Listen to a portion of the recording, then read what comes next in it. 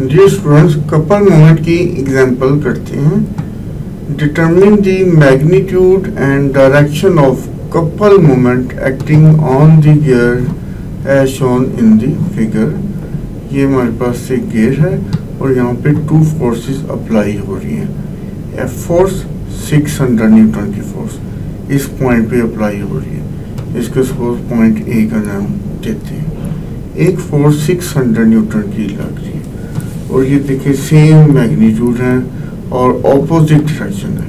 ये F force इस side पे लग रही है और ये बिल्कुल ऑपोजिट एफ फोर्स उस साइड पे ऑपोजिट साइड पे लग रही है। ये फोर्स हॉरिजॉन्टल के साथ 30 डिग्री बना रही है और ये भी 30 डिग्री बना रही है। तो ऑल्टरनेट एंगल से ये दोनों एंगल्स इक्वल हैं, तो इसलिए दोनों फोर्सेस पैरेलल होंगी और ऑपोजिट होंगी। तो दैट मीन्स ये कपल बना रही है। अब प्रॉब्लम ये है कि यहाँ पे हम डिस्टेंस डी जो इनके बिटवीन डिस्टेंस है फाइंड आउट तो कर सकते हैं अगर हम यहाँ पे इसको एक्सटेंड करें और बीच वाला डिस्टेंस डी फाइंड आउट कर लें, लेकिन ये थोड़ा सा डिफ़िकल्ट, थोड़ा सा टेडियस वर्क है। तो आइडिया ये है कि इसको फोर्सेस को हम रिजॉल्व करते हैं। इसको हम हॉरिजॉन्टल कंपोनेंट और वर्टिकल कंपोनेंट्स में रिजॉल्व करते हैं। तो ये एफ फोर्स जो 600 न्यूटन की फोर्स है यहाँ पे अप्लाई हो रही है, तो इसका एक कंपोनेंट वर्टिकल कंपोनेंट ये आ जाएगा और ये इसका हॉरिजॉन्टल कंपोनेंट आ जाएगा। तो वर्टिकल कंपोनेंट को अगर हम एफ वाई कहें तो एफ वाई किसके इक्वल हो जाएगा, एफ साइन थीटा, और एफ हमारे पास है 600 और एंगल है 30 डिग्री। तो एफ वाई 600 साइन 30 डिग्री आ जाएगी। तो ये फोर्स 600 साइन 30 डिग्री की ये वर्टिकल फोर्स ए पे अप्लाई हो रही है। इसी तरह हम हॉरिजॉन्टल कंपोनेंट एफ एक्स ले लेते हैं। ये एफ एक्स हॉरिजॉन्टल कंपोनेंट है और ये हमें पता है ट्रिग्नोमेट्री से कि ये एफ cos थीटा के इक्वल होता है। cos theta equal two adjacent और हाइपोटेन्यूज। एडजेसेंट एफ एक्स होता है और हाइपोटेन्यूज एफ। रीअरेंज करें तो F x equal to F cos theta.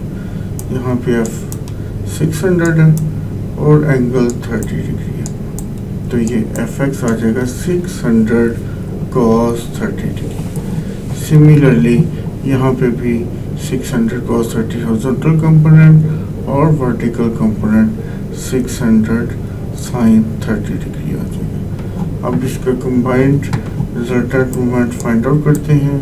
इन दोनों फोर्सेस का मूवमेंट अबाउट ओ ले लेते हैं। किसी भी पॉइंट के अबाउट ले सकते हैं। हमने पीछे एग्जांपल्स में पढ़ा, हमने थ्योरी में पढ़ा कि movement about any point is equal. तो हम अबाउट ओ ले लेते हैं इन सारी फोर्सेस का। अब देखिए यहाँ पे टू कपल सेट कर रही हैं। 600 साइन 30 डिग्री ये द डाउनवर्ड फोर्स है और 600 साइन 30 अपवर्ड फोर्स है और सेम मैग्नीट्यूड है और अपोजिट डायरेक्शन है। तो दैट मीन ये एक कपल बनाएगा। और इनके बिटवीन क्या डिस्टेंस है, देखिए रेडियस 0.2, रेडियस एनीवेयर सेम होता है, तो ये 0.2 ओ ए के भी इक्वल है और ओ ए इस कपल का परपेंडिकुलर डिस्टेंस है। कपल आर्म में टू फोर्सेस के बिटवीन परपेंडिकुलर डिस्टेंस है। तो 600 साइन 30 इंटू 0.2 लेंगे और ये क्लॉकवाइज मूवमेंट है। ये क्लॉकवाइज मूवमेंट है तो इसलिए ये पॉजिटिव होगा। क्लॉकवाइज मूवमेंट पॉजिटिव और एंटी क्लॉकवाइज मूवमेंट हम नेगेटिव लिखते हैं। और इसी तरह एक और कपल है हमारे पास 600 cos 30 डिग्री और ये एक 600 cos 30 डिग्री। ये दोनों फोर्सेस हैं, देखिए दोनों फोर्सेस ऑपोजिट हैं तो और सेम मैग्नीट्यूड है, तो ये भी कपल बना रहे हैं। अब इस 600 cos 30 का जो line of action of force है ये ओ से पास कर रहा है और इसका इस पॉइंट से बी है इससे पास कर रहा है। तो इनके बिटवीन डिस्टेंस ये भी रेडियस के इक्वल है, ये भी रेडियस के इक्वल है। तो इसलिए ये पूरा एक कपल होगा। तो इसका भी हम कपल का मोमेंट फाइंड कर सकते हैं, फोर्स इनटू डिस्टेंस, यानी कि मैग्नीट्यूड इंटू डिस्टेंस, और ये को एंटी क्लॉकवाइज मूवमेंट बना रहे हैं। ये एंटी क्लॉकवाइज मूवमेंट है, anti clockwise movement positive, whereas clockwise movement negative होता है। तो टोटल मूवमेंट हम कह रहे हैं कि m1 प्लस m2, और m1 जो होगा वो 600 cos 30 डिग्री और इंटू 0.2, ठीक है 0.2, जबकि दूसरा माइनस में ले लेते हैं 600 sin 30, क्योंकि वो क्लॉकवाइज मूवमेंट है तो उसको हम नेगेटिव में ले लेते हैं। तो 600 sin 30 डिग्री, ये 30 लिख लेते हैं, इंटू 0.2, ये भी 0.2 होगा।